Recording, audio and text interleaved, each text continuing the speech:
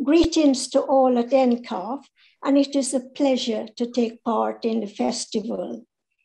Plant trees for a brilliant future.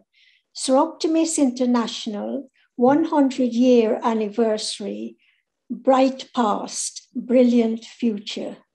This is a short presentation by Catherine Bunch, Program Action Coordinator, and myself, Leila Coleman.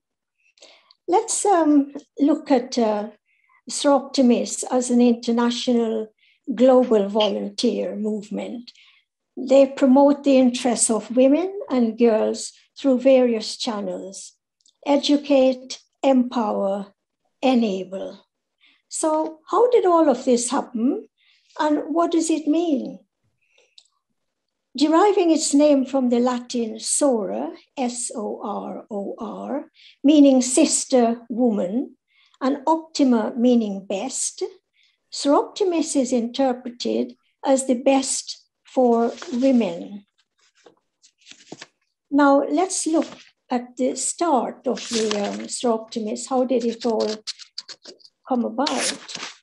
In Oakland, California, Stuart Morrow, a professional organizer of men's service clubs, wanted a secretarial college. To his amazement, he found at its head a woman. This meeting and subsequent discussions with Violet Richardson of Berkeley led to the launching of the first Soroptimist Club on the 3rd of October, 1921, 100 years ago. The first project. One of the major projects undertaken by the Oakland Club concerned the environment with legislative advocacy to save the redwoods, these great ancient trees which were being felled unmercifully. Soroptimists lobbied the legislature, took on the powerful lumber companies, and gained public support for the project. The result was that the major portion of the redwoods was set aside in a protected reserve, and it still stands today. What a wonderful thing to happen. The giant redwood is the world's most massive tree by volume. This early action set the precedent for future Soroptimist involvement in legislative advocacy and its subsequent relationship with the United Nations and its forerunner, the League of Nations. Now, this wasn't the only environmental project, but several projects followed that one. And if I may, hope I've got some time, just talk about a friendship garden. Whilst environmental issues were not considered as great a problem as perhaps they are in the 1990s and now, many projects in this area have been undertaken. Since the Oakwood Club first saved the redwood trees, one such project germinated in the minds of two members from Thunder Bay, Ontario, following a visit to the Peace Gardens in Salt Lake City. In Fort William, Ontario, where a baseball field had remained unused and become an eyesore, the SI Club of Thunder Bay believed that the field could be transformed into an international friendship garden. The aim was to make the garden representative of all ethnic groups that composed the population of the city and to offer it as a centennial gift to Canada in 1967. Other clubs took up the idea. So you can see the international way that the Soroptimists have on celebrate and work. Now, Catherine, will you like to take over? Yes, thank you, Leila. Since the founding of the first Soroptimist Club in the USA, Soroptimism has spread throughout the world. At the moment, there's a network of around 72 club members in 3,000 clubs in 121 countries. Soroptimist International of Great Britain and Ireland was founded shortly after the one in the USA in 1923. In 1924, a further club was set up in Paris. Both these clubs joined with the American one in becoming Soroptimist International in 1928, and each formed a federation. So by 1928, we had the Soroptimist Federation International of the Americas, Soroptimist International of Great Britain and Ireland, and Soroptimist International of Europe. It wasn't until 1978 that the Federation of the Southwest Pacific was formed and became part of Soroptimist International. Clubs in that area had flourished, but had belonged either to Great Britain and Ireland, Soroptimist International, or Europe. It was only last year that Soroptimist Federation of International Africa was formed. So today we have 5 Soroptimist federations spread globally, each working with the aim of improving the lives of women and girls globally. Just to continue a little with the history of the 100 years, the Soroptimists became very well known by their volunteer work and the projects, particularly those that they undertook in World War II, when globally, but particularly in Great Britain and Europe, volunteer work in the Second World War involved working in canteens, setting up first aid centres, and in fact, the Soroptimist International Great Britain was instrumental in helping members of SI Vienna escape from Nazi persecution to Britain and the USA. So at the end of the war and the growth of Soroptimism, we were so well regarded that Soroptimist International was offered consultative status, first at UNESCO in 1948, and then full consultative status at the Economic and Social Council and at the United Nations from 1966. And this continues to be the case. And we are consulted on issues concerning women and particularly children.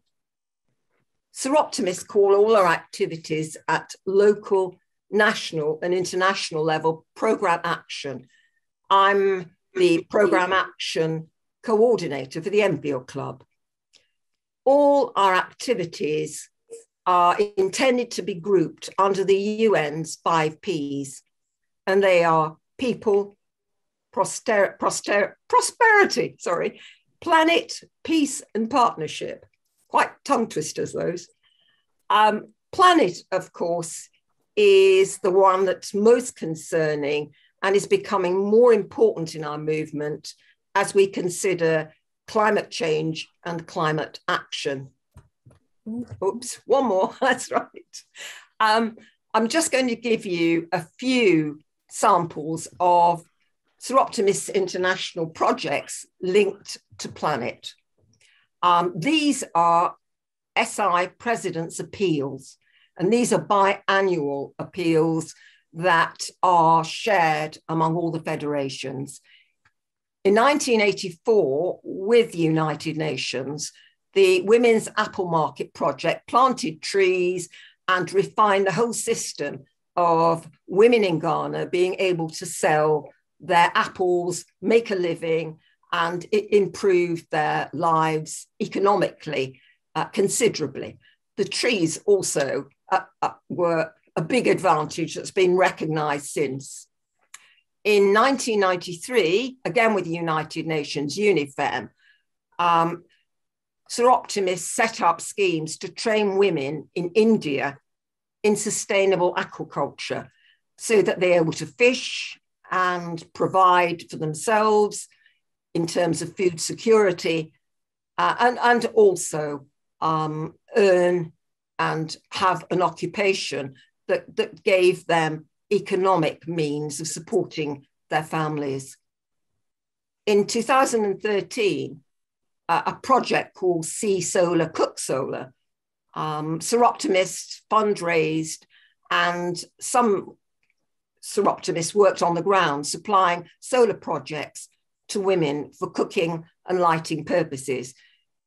This was in the countries that are named here, where many women were unable to provide for their family via cooking.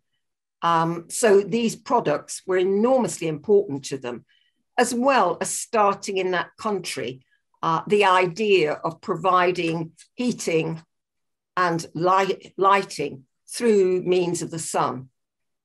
In 2017, the project was Women Water Leadership, and this created opportunities, education, technology for women to take a lead in all the countries worldwide to ensure water security for women and their families.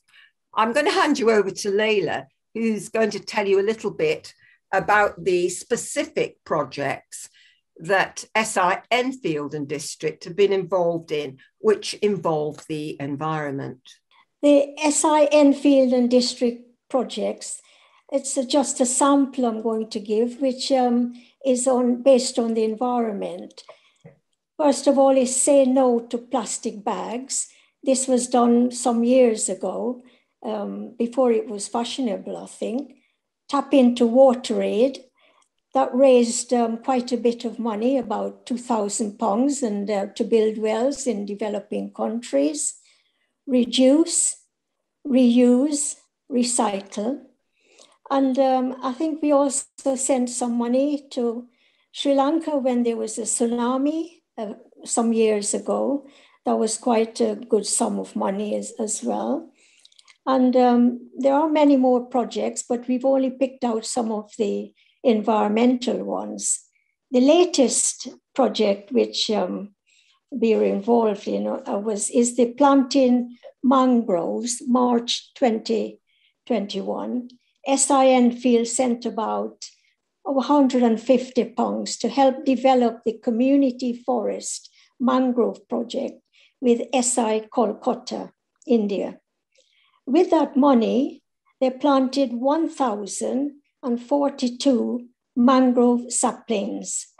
And this is a very important way to prevent or to help what is going on against the climate.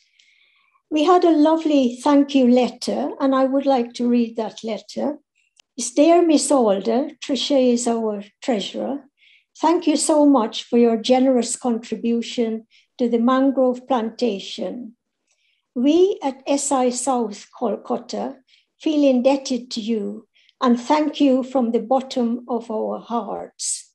These mangroves will go a long way in the rebuilding of the mangrove forest of the Sundarbans Delta at the head of the Bay of Bengal. Mangroves help to minimize the ravages of cyclonic damage, among other things. Yours in friendship, Sukla Chattopadhyay. Just gives you a flavor of the international relationship among women and others that Soroptimists has, and how it has evolved and still going strong.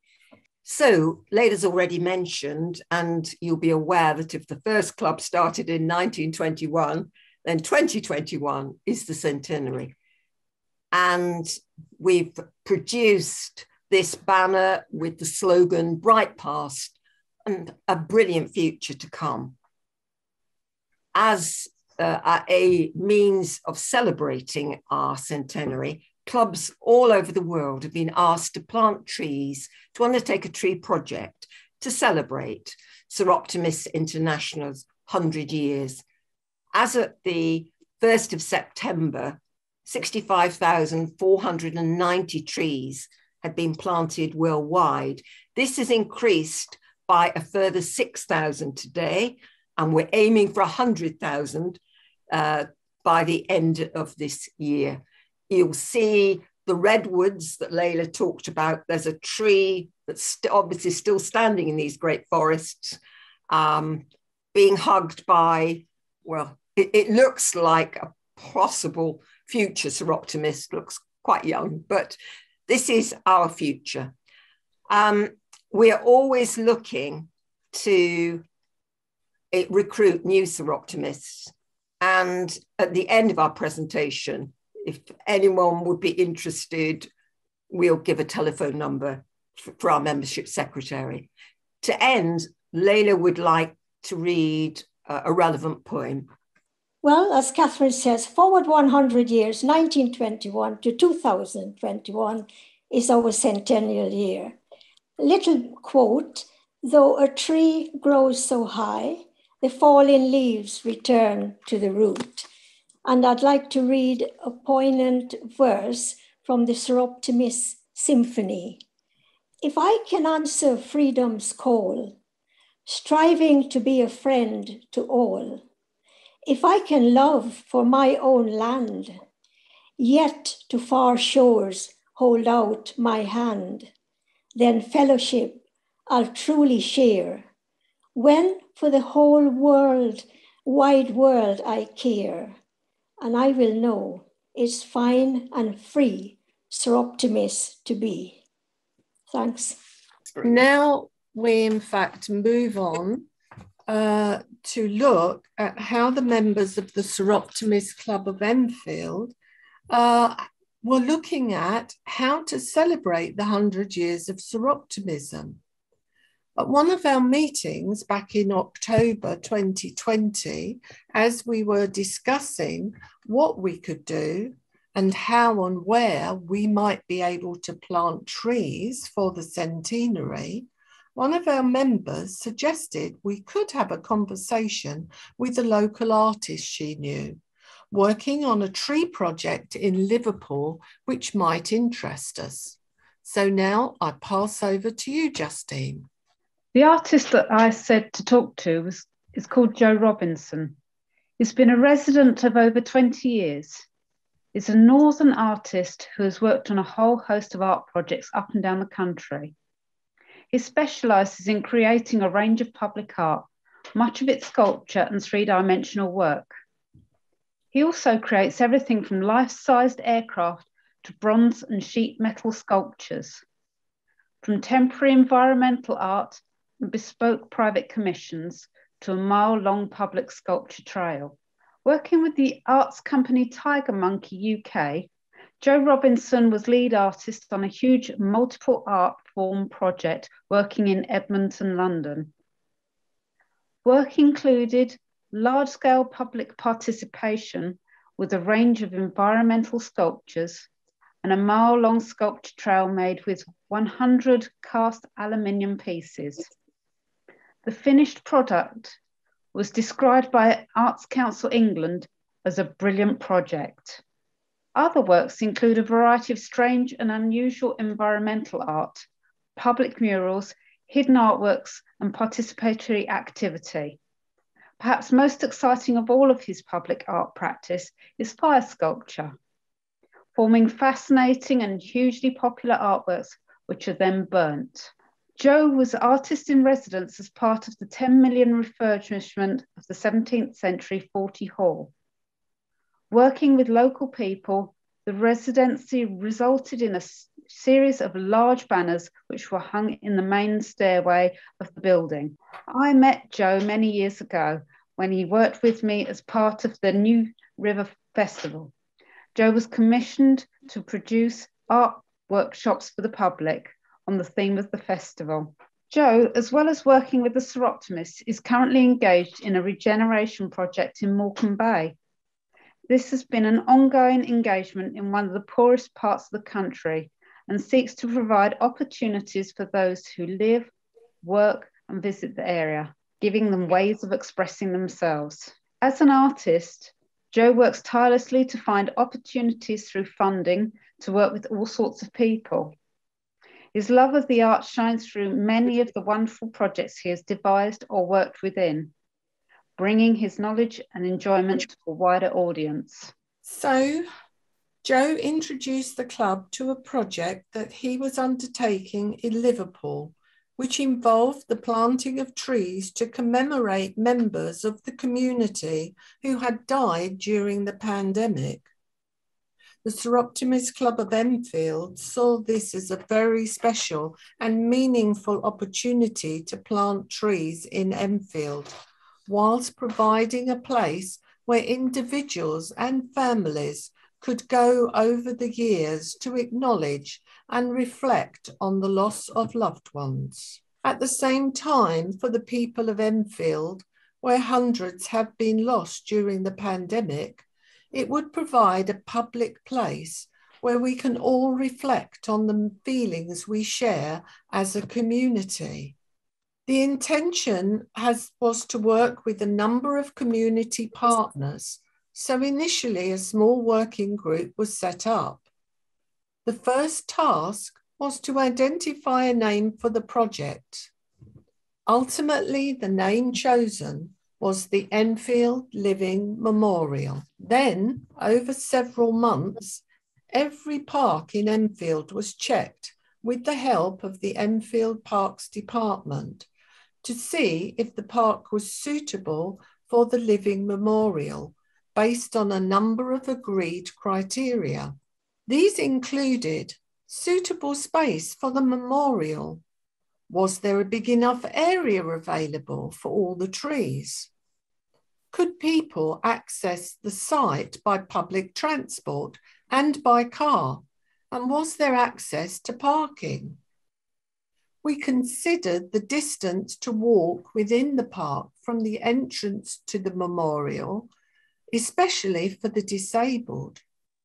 The availability of toilets and places for refreshments nearby was another important issue. Finally, the park selected, meeting the majority of the criteria, was Enfield Town Park, which is also at the heart of the borough of Enfield. This artist's impression of what the memorial will look like as the trees grow to maturity shows that the memorial will have 30 trees planted in the shape of a heart. At its widest, some 30 metres across. There will be 3 or 4 different trees suitable to the park, its environment, and the land conditions. In time, a sculpture will be placed at its centre in the form of a phoenix, a symbol of both loss and renewal. But before that is put in place, the intention is to have some form of ceremony where a fire sculpture will be burnt, marking the completion of the memorial. This plan gives a clearer indication of the position of the memorial within Enfield Town Park. As you can see, it is across from the cafe and near the new river. It shows the heart shape and the position of the final sculpture. Here are some of the Soroptimists, including our current president on the left, with a banner advertising the memorial. They are facing the cafe and have their backs towards the area where the memorial will be positioned. To be able to complete the project, we are now reliant on the people of Enfield providing funding for the memorial. As you can see, the estimated budget is between £10,000 and £15,000, which needs to be raised. This amount is to cover the cost of the trees, the planting of the trees, the maintenance and watering for the first 3 years until the root systems have grown sufficiently to access water, the fire sculpture, and of course the final permanent metal sculpture. We really want everyone in Enfield to feel that it is their memorial. So every donation, whether £1 or £100, is of equal value.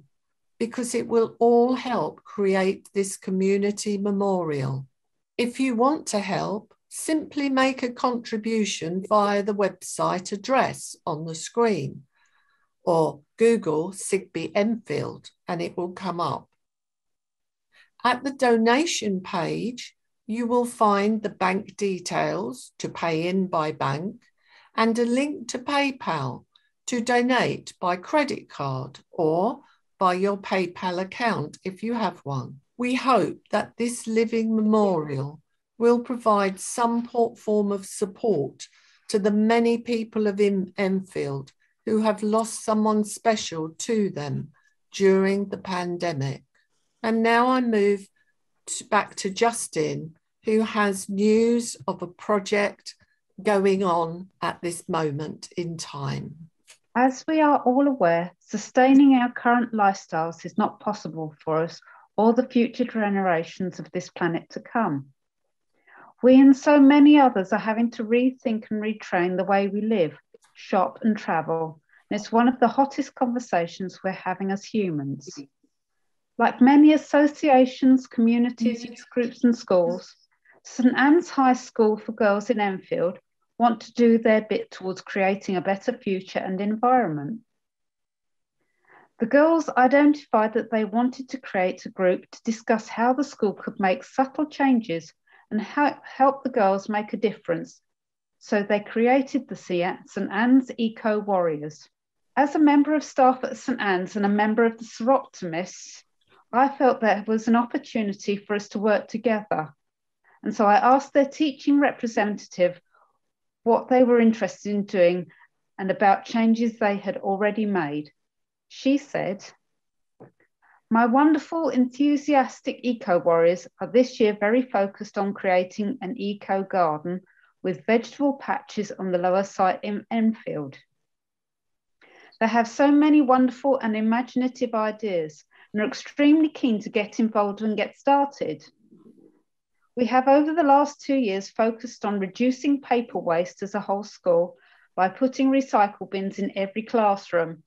We now have plastic bins in the playground so students can correctly recycle their plastic bottles. The school has purchased new water fountains and school water bottles, which help to reduce the amount of plastic bought and encourages students to reuse and reduce." After hearing their plans, I felt the Soroptimists could help with their garden aspirations by setting the group a competition to design the garden, with a prize of funding for some supplies, as well as helping them to get donations for equipment. The garden has already been given a green bin, which is currently being filled with the kitchen waste from the girls' food tech classes, and insect homes which have been hung on the wall. You can see that these insect homes are logs with holes drilled in them. And at the bottom, you can see the beginnings of a pile of logs for larger insects and animals to winter. The competition will ask the girls to include a wildflower patch, perennial herb bed, and fruit and vegetables that will fit into the school yearly timetable so that watering and harvesting can be done in term time. For many children, this will make planning and designing a much more in-depth undertaking, as many plants flourish and fruit through the summer period when the girls are on holiday. But this being said, we feel that St Anne's Eco Warriors are ever resourceful and are fit for the challenge.